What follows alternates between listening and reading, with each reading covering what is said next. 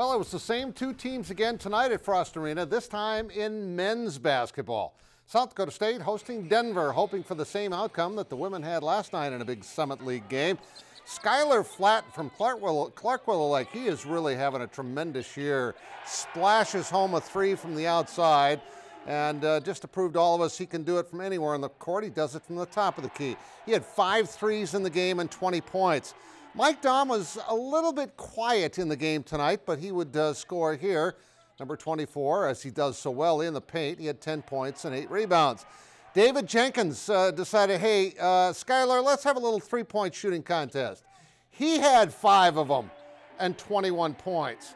And, you know, Mike Dahm didn't entirely have a quiet night, because watch this. That's not quiet at all. That's a thunder dunk. Let's go to your scoreboard. They win 78-66. Flatten and Jenkins lead the way with a total of 10 threes between them. Jacks go to 3-1 in conference play. We did have a Thursday night doubleheader at the O'Gorman Gym tonight. That's kind of fun. That's where the Knights hosting Washington in boys and girls hoops. Took a while in the boys game to get any points at all, but Gabe Pearson finally gets the Warriors on the board. Then Kellen Foltz for 3, and the Warriors led 7-3 in the first quarter, but then the Knights get it going. Cole Hardy off the bench with a 3, sparks his team. They go on a 12-0 run. Watch Okoye as they miss the shot, but they get the rebound out to number 35, who drains 3 of his game-high 18 points. The play of the night goes to the Warriors, though. Here's Pearson with a steal. Yeah, he's gonna. You better make it. He dunks it. Nice play by Gabe Pearson, but Eddie Mailer beats the buzzer at the end of the quarter. Knights win it 60-43. In the first game, it was the top-ranked O'Gorman Knights taking on the number 5 Warriors. Knights were up 18-1 when I got in. Didn't even have the iris adjusted yet. But there's your basket for Washington by Peyton Reimerson. Their first hoop of the game, 12 minutes in. Awadi Okoye, great up and under move there for the Knights as they dominate this one. Carly Kunkel from 3. Oh, just nothing but net on that. That was clean. And watch this. Shot clock's running out. They give the ball to Emma Ronsick from almost mid-court. And she can shoot from closer, too. She had 18 points. O'Gorman wins 53-24. We had another great matchup at the Vermilion Gym, where the 4th-ranked Tanagers in Class A hosted the number 1 Orioles of Lennox. Madison Vloshchin in the post off the glass. She led Lennox with 19 points. Orioles up 1 early. Tanagers would heat up. They kicked the ball to Lexi Plitzowite. 3 of her game-high 24 points. I think you're going to recognize these Vermilion names. Mom, of course, is the Coyotes women's coach. And how about Casey Herbster? Dad's the AD.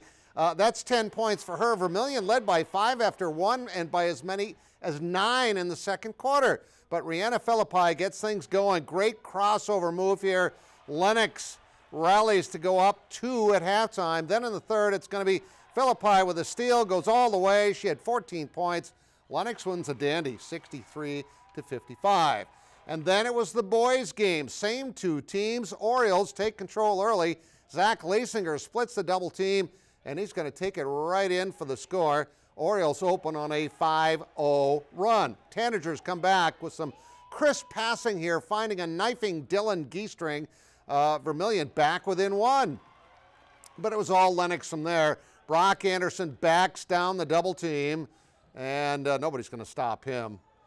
He puts it up and in. They go up by 8, and it doesn't stop here. Josh Arlt, nice pass to Will Doherty. He's going to hang in the air and hit the shot off the glass. 68-47, the visitors with the sweep. O'Gorman again, 60-43. Flandre Indian School wins tonight. Mitchell Christian as well. Castlewood and Bonham victorious. Winter and Chester as well, along with West Sioux and Hanson and girls hoops. There's your O'Gorman and Lennox scores. Again, the top-rated teams both victorious. ACDC and Dubrook win, along with MCM and Bridgewater Emory. West Central and Winter victorious. Esteline, Hendricks, and Parker.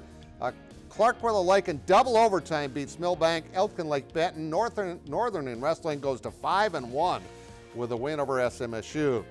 The Stampede are back home tomorrow night, where they have played extremely well. The loss to Waterloo snapped a 5-game home win streak for the Herd, but they bounced right back with a 3-2 win over Des Moines Saturday.